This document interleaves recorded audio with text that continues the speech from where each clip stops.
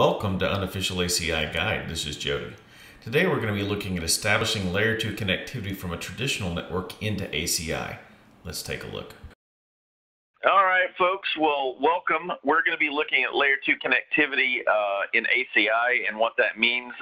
We'll talk about migration and Layer 3 connectivity a little bit later.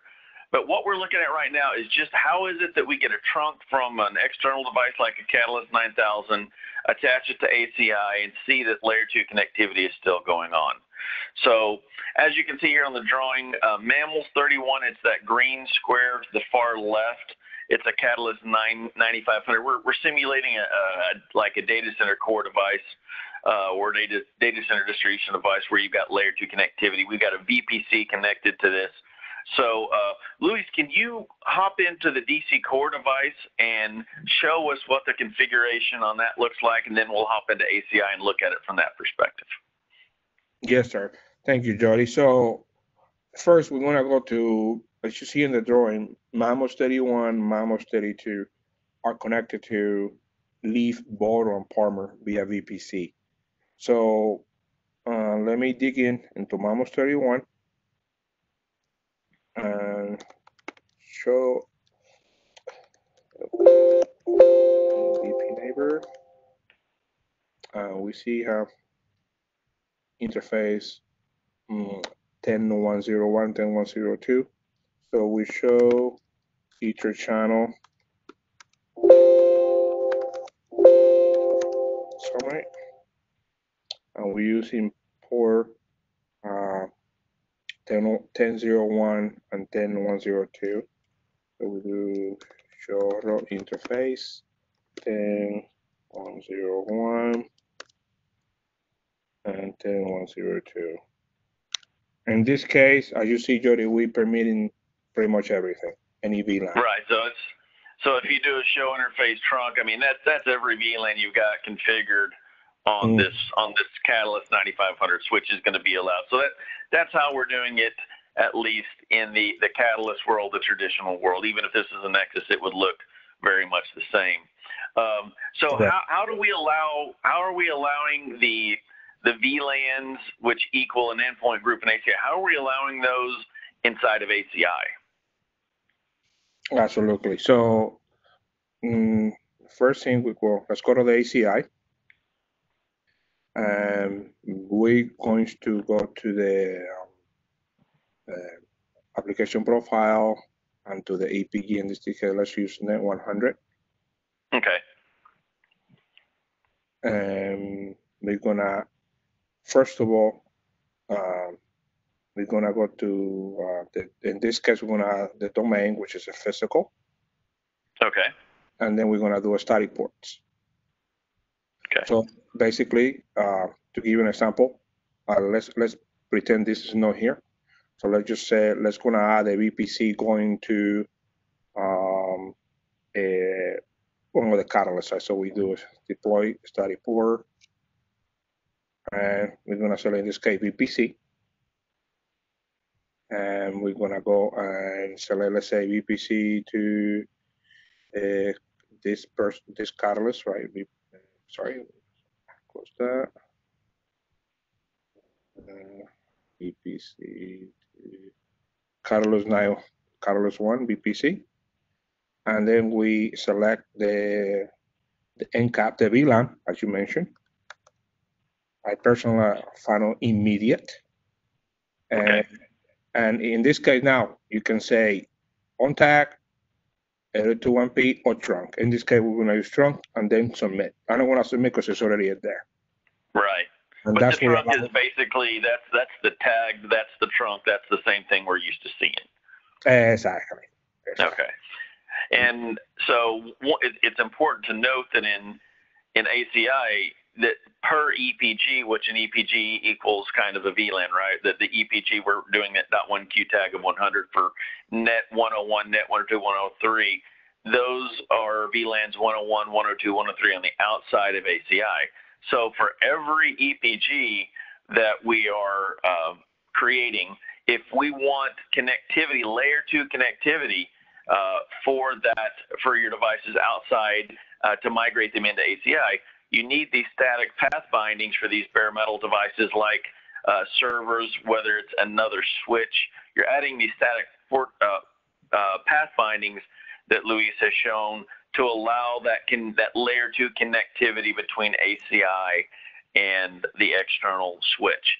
So we've already got these path bindings configured. Can you show us, Luis, can you show us the operational tab and show us what we're seeing from a layer 2 perspective? Absolutely. So we go to the EPG 100, net 100 in this case, and then we go to policy operational. We can see all the sparring port. Okay. Yeah, here they are. Here so, and also the servers attached via the vCenter as well. Okay.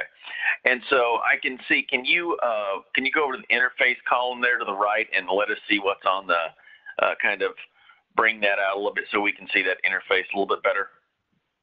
I'm sorry. Yeah, sure. Okay, so you can see there, yeah, if, there you go. I'll let you manipulate that. Yeah. So,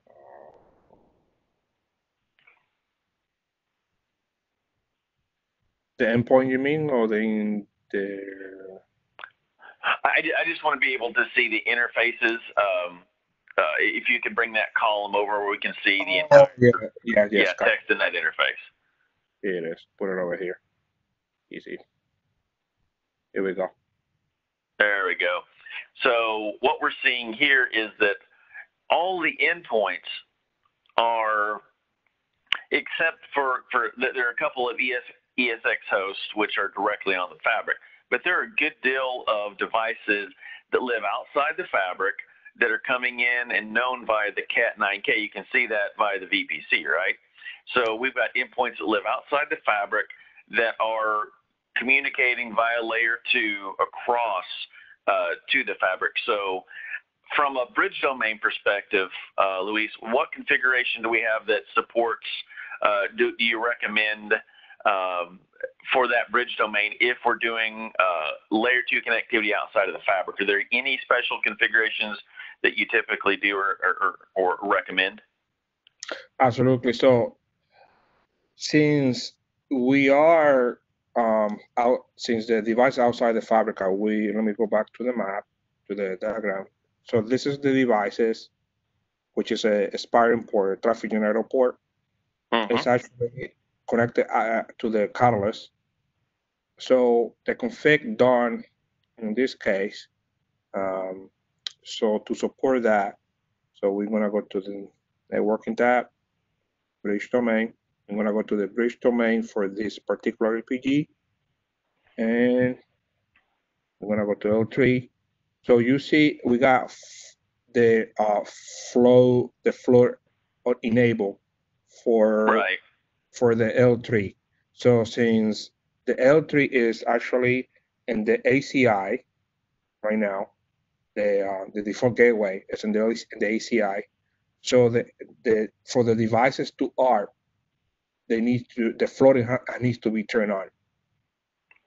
Yeah, and this really mimics what we have in Ethernet segments outside of ACI. So if in traditional networking, ARP is always flooded, right? There's not an option. In ACI, obviously, we have the ability to not flood ARPs, to not flood unknown unicast and things like that. So we are just mimicking what the external environment looks like. So it's generally best practice, I think, that if you have a connection from ACI to an external device at layer 2, like another switch, enable the flood, ensure that you don't have any problems with that. Once those connections are severed, you don't have the layer 2 connectivity anymore.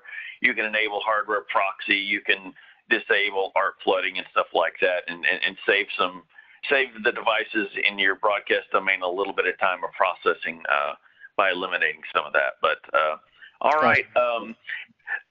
So you showed us what the operational tab on the EPG looks like. You showed us what that looks like in the GUI.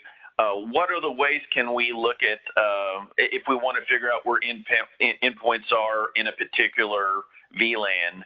What other opportunities or options do we have with maybe the APIC or the leafs to figure out where the endpoints are at?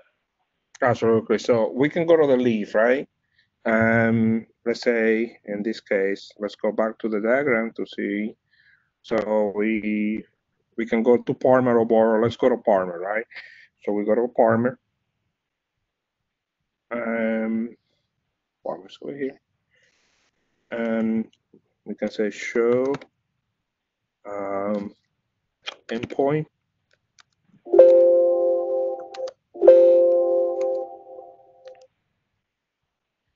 And we can see all the endpoints, right? So let's say you want to see show endpoint VLAN 100. Guess what, Jody? You won't get anything. Hey, where'd they go? Yeah, good question. The reason is because VLAN 100 in this case is an internal VLAN for the ACI. So what we need to do is show VLAN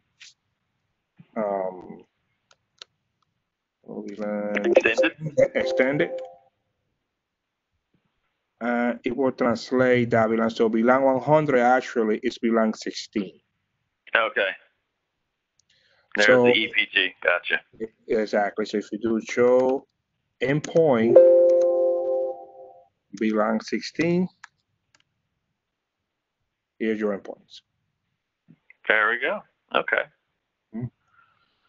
Very cool. Now, if we log into the APIC, I know that we can also look at the endpoints from the APIC perspective, because the APIC it's got all the keys to the kingdom. It knows where everything is at, right? We're seeing that via the GUI, so I know there's a way on the CLI of the APIC to look at some of these as well, right?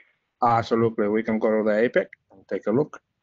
And we're going to go SSH, 198.18, 169, 61.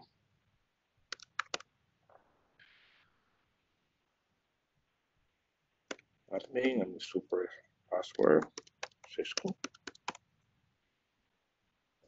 Do show endpoint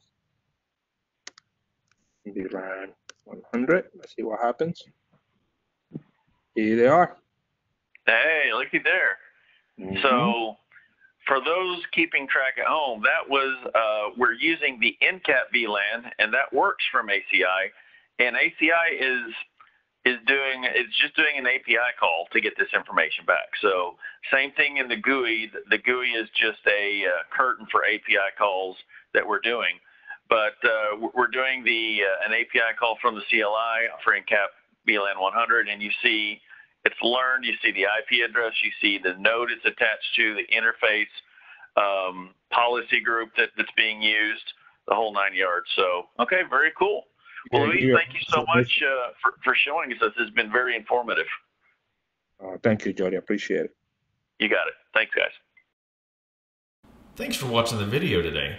If you'd like more ACI how-tos, design guides, and best practices, check us out on the web at unofficialaciguide.com or on YouTube.